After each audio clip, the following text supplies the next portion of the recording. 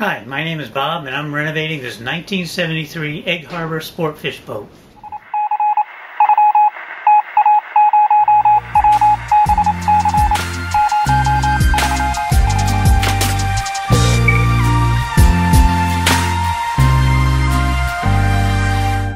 So what I'm going to do today, I'm going to install these in two on this side, two on that side.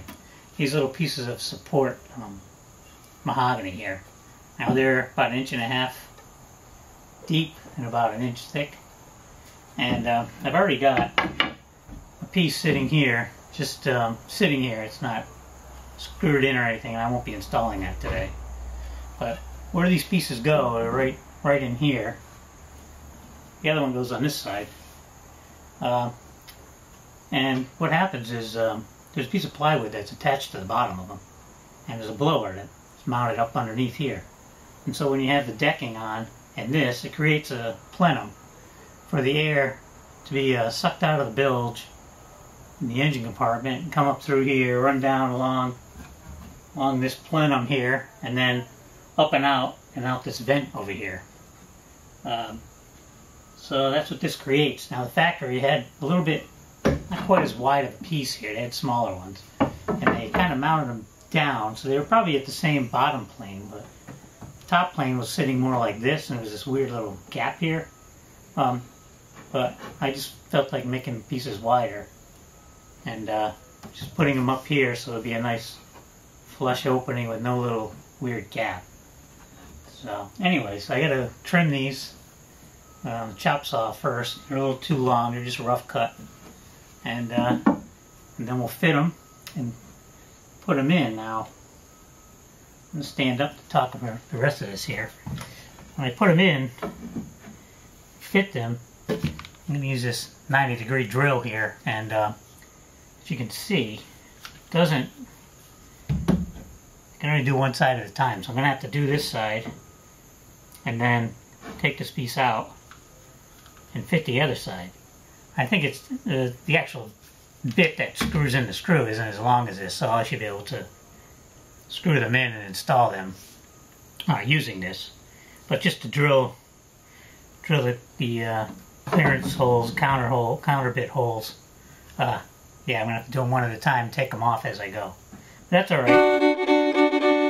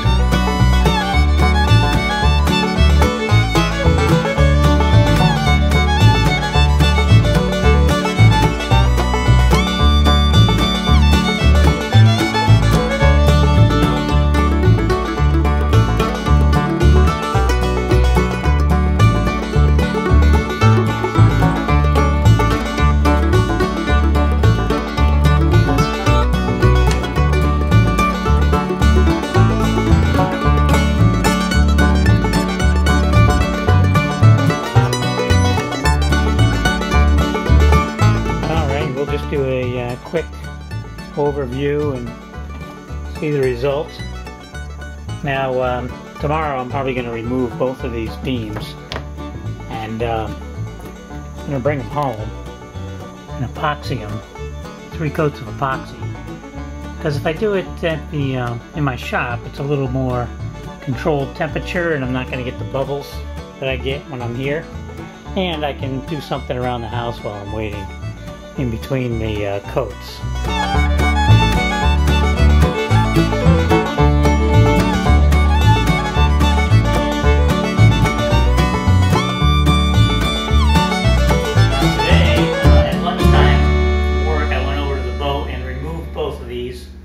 And brought them over here to the house to put them in my shop and work on them here.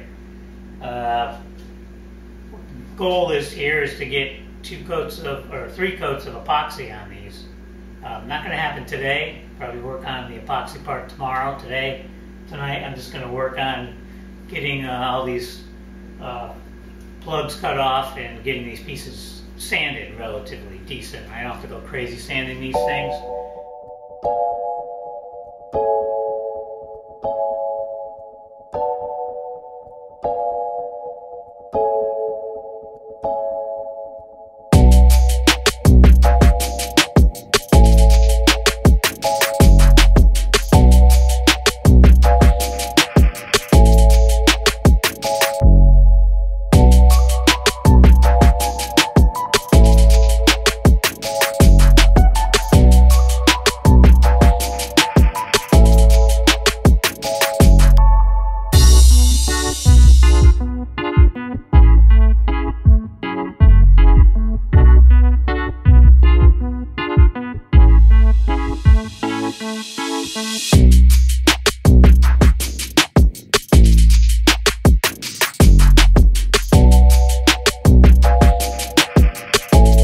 What you saw me doing right there was just rounding over these corners, or the ends I should say.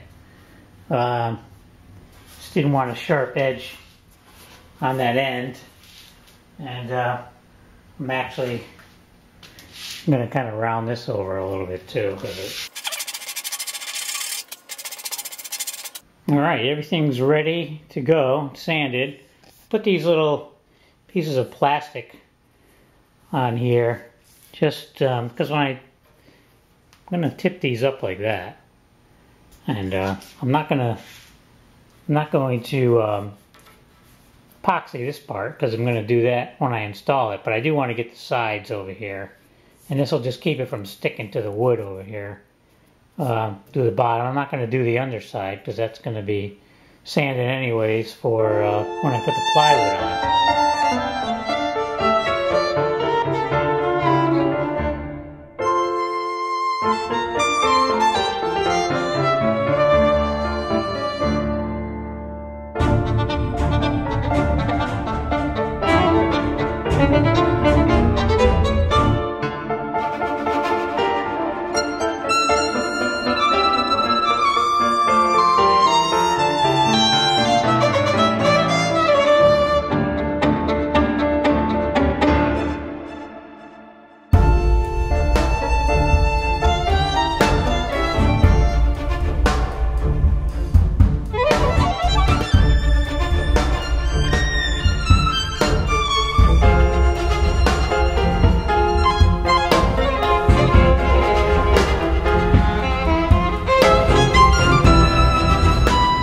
So I'll bring you over and you can see what's going on here. I put these nails in the end just to hold it steady. That's the hole I drilled to actually attach it. Things are upside down. So I just nailed one in. I put a little plastic on the end here so it wouldn't stick to my sawhorse.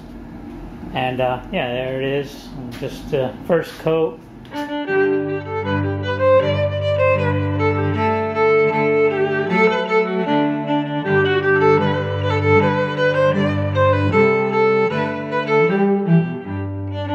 Get an idea. I put a little bit extra on the end grain here just to protect it, but yeah, man, wood is almost too good to cover up here, but it's just going to be underneath.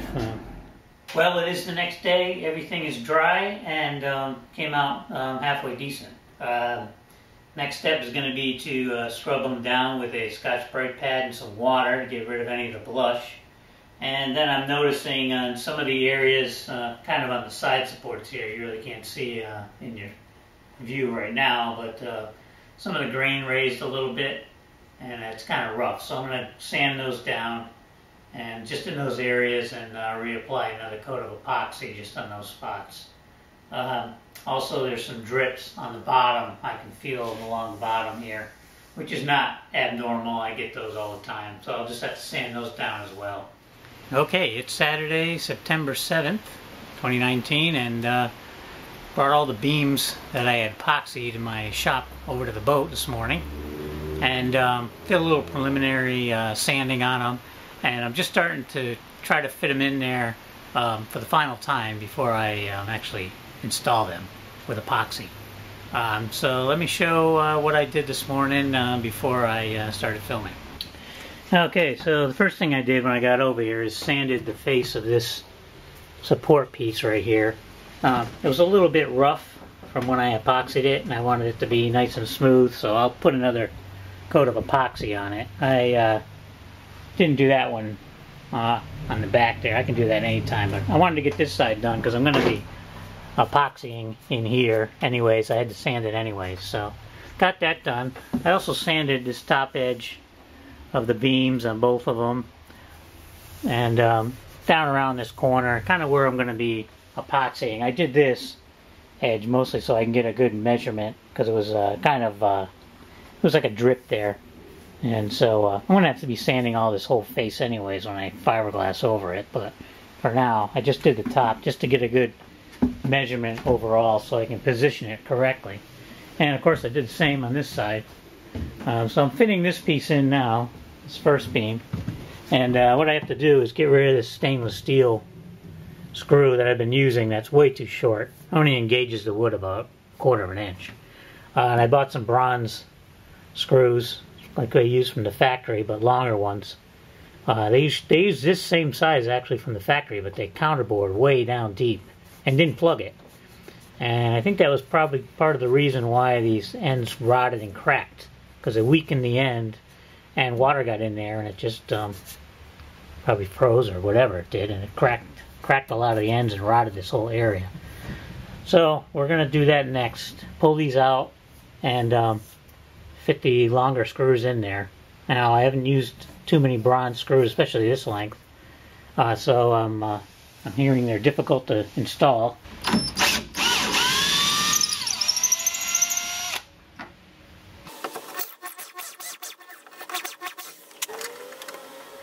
So here we are. What I did was I removed this piece, flipped it over, left it back here, and I drilled these holes deeper and then went in and out with a stainless steel screw with a Phillips head, which was easy to do. And I learned that little tip on another boat builder on YouTube, SV Tapatia. He's building a wooden sailboat, and that's kind of what he did. And it seemed to work pretty good. Okay, we got the same procedure as usual here. I'm going to wet this area out, wet this up over here, and do the same on the other side, and then I'll mix up some colloidal silica to thicken up my epoxy here. Spread that all on here.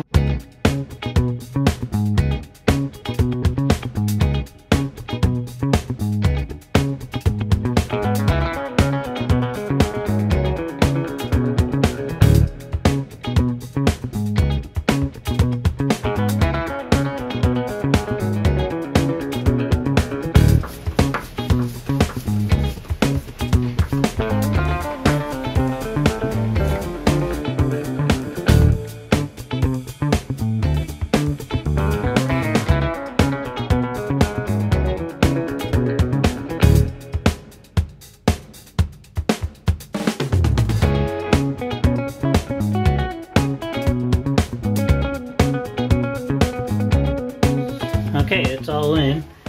Gotta let it dry now. Didn't put any kind of fillet on this side because the other board goes right up against that. You can see what's going on. This side I put a bit of a fillet in there. Probably clean it up a little bit more in the back there, but I can do that after I put this camera down. And then I'll show you what I was messing around with underneath. Now underneath, see the gap under there I had to fill. So basically underneath here I'm going to put a piece. It's going to screw into the bottom of this and the other one, and screw into the into this here, and that'll hold the bottoms from twisting around, because I only have that one screw in there and the epoxy. And the tops will be tied together with the plywood, so I'm not too worried about that. But the bottoms aren't really tied together there in the corner. So anyways, I'm going to do that probably tomorrow. I clamped the center here to the stair, so everything's like in position where it needs to be. It's not going to move. You can see the other side's done as well. Okay, so here's what we have going on here. We've got this beam in, and it's drying right now. Got some plastic on the back here just to cover it while I drill the ends of these with the longer drill bit to fit the bronze screws in there, like I did for this piece. I just don't want to get wood chips all over the epoxy that's drying. I've got these pieces here just fitting in here.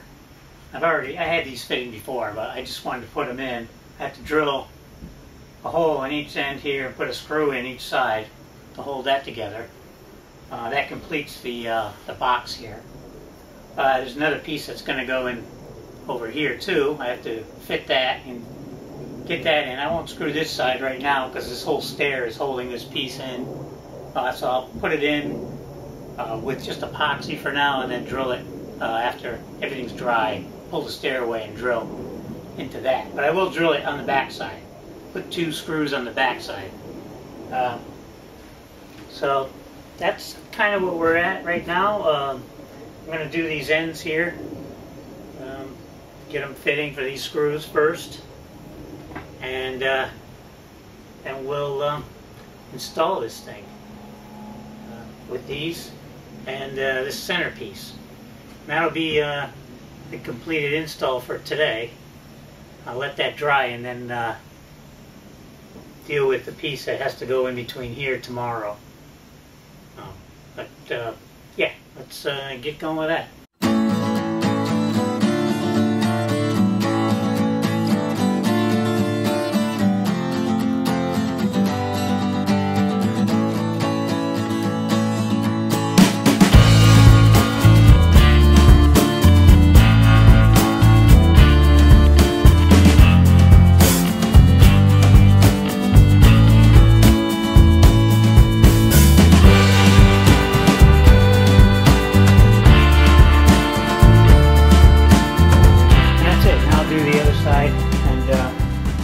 On the middle piece.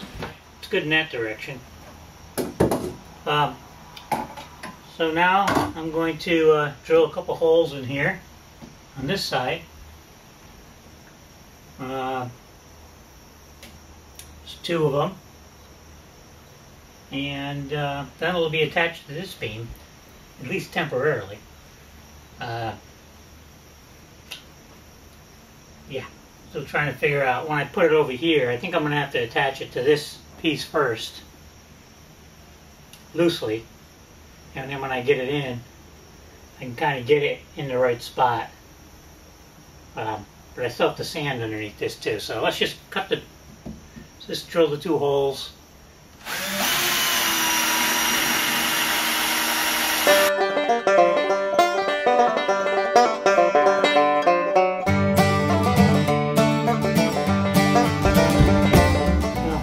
Eventually what we want.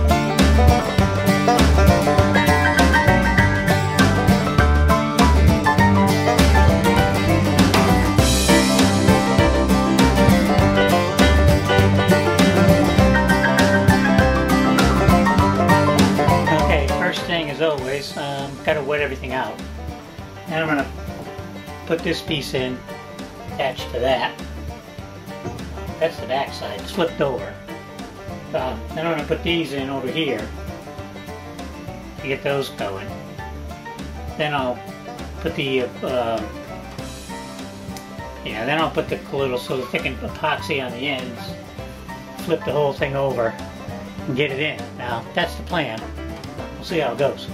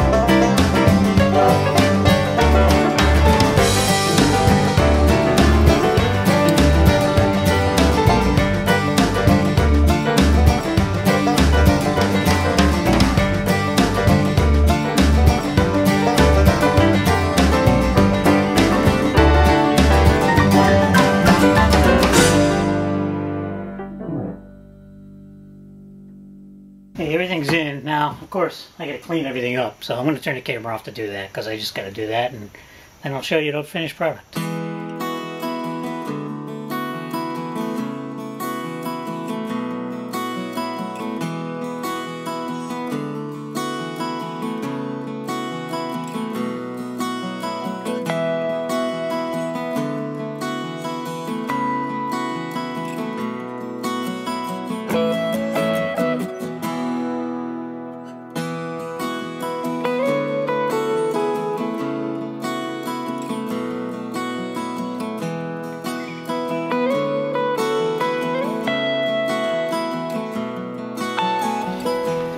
So I marked this piece here for the slope, so that's where that line is where I'm going to cut into with my, I think I'm going to use my oscillating tool, and then just cut this whole little chunk out here.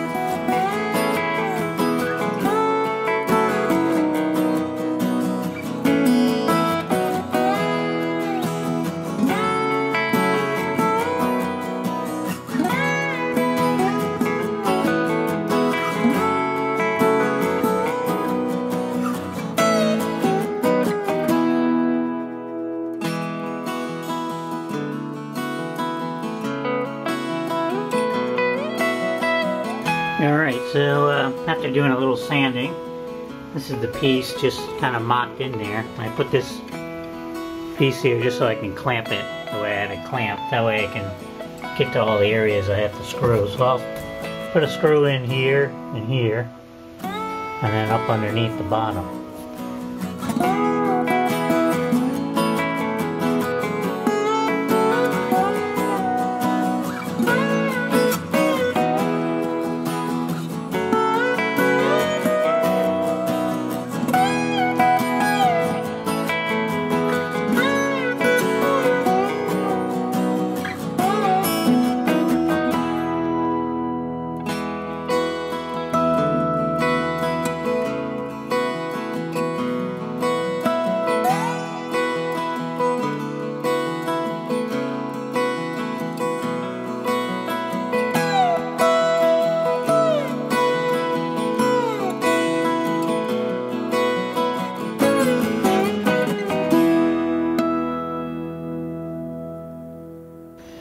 Okay, we can take a look at the finished product on the top here, since you really couldn't see it. And that's it on the starboard side. It looks like in the front, and we'll look around the back here too. So that's basically it. Okay, well the next thing we're going to work on now is putting a piece in between this transom support and this one. Now I can't screw it into anything because this piece is in the way here, and that's, can't do it there. So what I'm going to have to do is cut a notch in here, or a slot, probably like a notch on both pieces, and just set it down in there with epoxy. Okay, so I've got the angle cut. Now this piece is kind of deep for this, so I'm going to cut this part right here from about here up.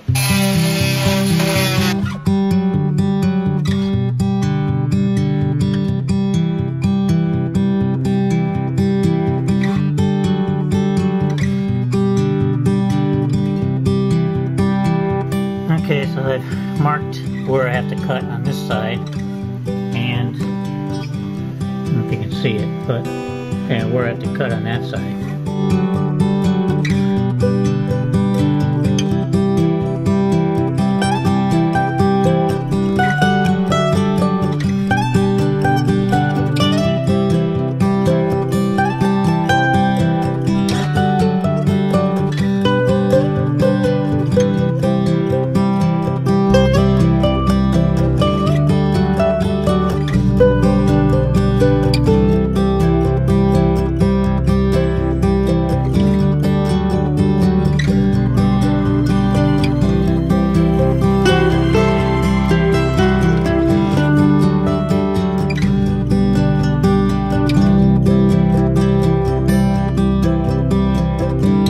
Okay, well, I think that's going to do it for this piece and for me today.